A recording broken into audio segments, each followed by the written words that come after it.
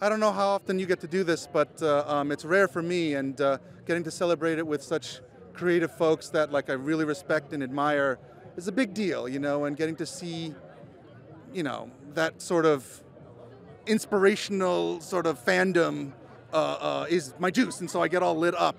And everyone here is all about the love for movies. And does that sound so nerdy? It's nerdy, but it's so true. It's so real.